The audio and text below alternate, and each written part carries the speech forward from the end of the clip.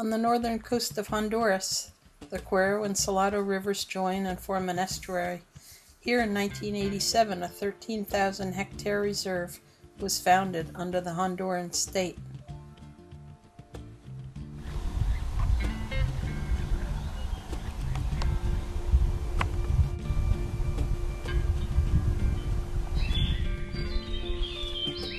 If you travel up the river into the reserve, you'll find healthy mangrove forests filled with wildlife and many species of plants.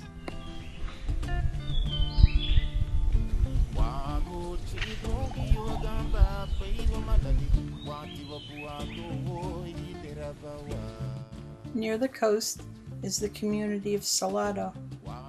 There are about 70 households. Most of these families are dependent on fishing.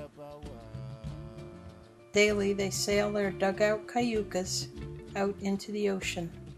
The canoes are hollowed out from the Santa Maria. Locally, these trees are only found in the forests of the protected preserve. Firewood for their meal preparation also comes from the reserve.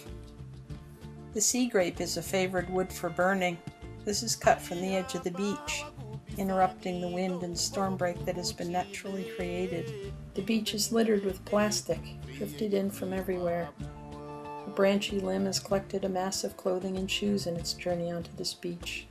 To arrive here, you take the narrow gauge railway from La Union. This train was built and used by the Standard Fruit Company.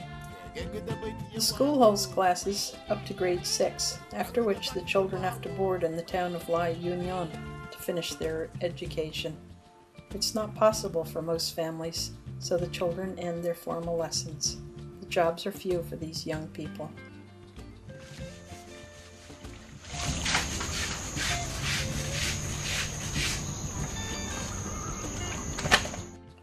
A visitor center has been built, and boats with motors are available for a tour. Some of the young people of Salado have taken the opportunity to become naturalist guides on the river.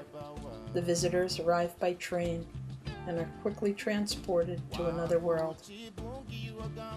They have the opportunity to see the endangered manatee and travel upstream to view a wide variety of wildlife.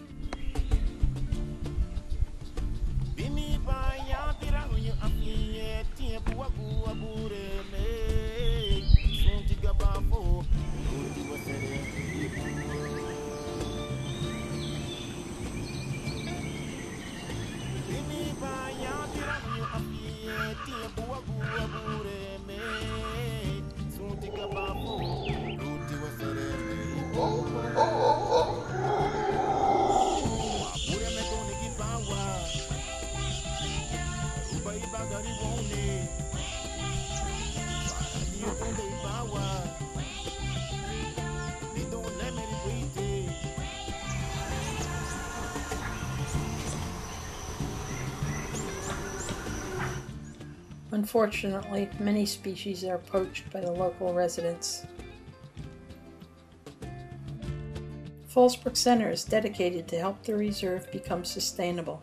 An organic gardening project has been instituted. Interns from Canada help participants learn about composting and natural pest prevention, among other things. There are challenges, but the interns have made themselves invaluable.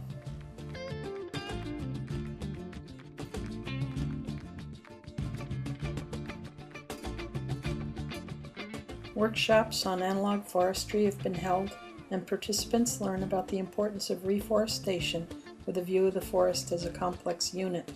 Consisting of a diverse group of species, seedlings are planted with forethought, building a forest that sustains a community as well as other species. The area to be rehabilitated must have a plant survey compiled, and then maps drawn, factoring in the land use, hydrology, elevation, soil composition, and many more factors. This planting design mimics both the structure of a natural forest and the ecological function of a natural forest. The invasive African palm is being removed in the areas being set aside for analog forestry. Various nurseries have been established throughout the community. The seeds have been collected, planted in bags, and then watered by the enthusiastic volunteers.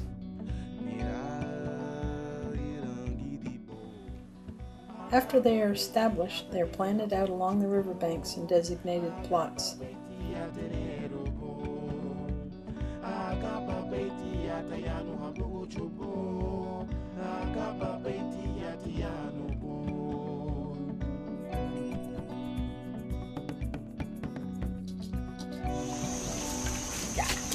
Todos. Sí, ¿por qué no? Qué lástima que no hemos traído más, que no sabía. Our hope is to stop the poaching and encroaching.